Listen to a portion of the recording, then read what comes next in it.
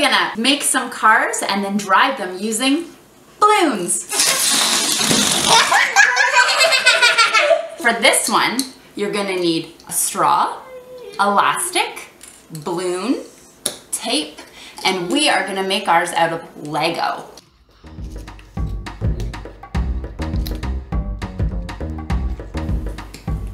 Oh God.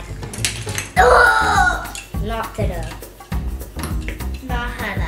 Are you all done your car, Leandro? Yes. These are the rocket boosters that step back. This is to attach. Wheels at the bottom. And I made a room in here. Cool, what's the stuff on top?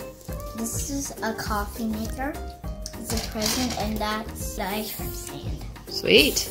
Once you have your cars made, you're gonna assemble your balloon. You're gonna take your straw and insert it into your balloon.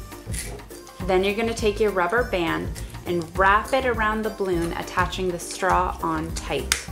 Make sure it's tight enough so that you're not gonna lose any air out of that balloon. Once you have these put together, you're gonna tape them onto your cars. Here's yours, here's yours. So what I wanted. Make sure that when you tape your balloon to the car, you tape it at the back of the car or it won't work properly. All right, set it down straight. Go.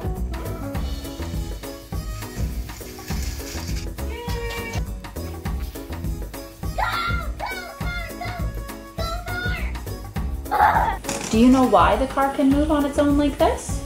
Because the air is here, then it's pushing out the straw. Whatever way the straw tilts, so it goes that way.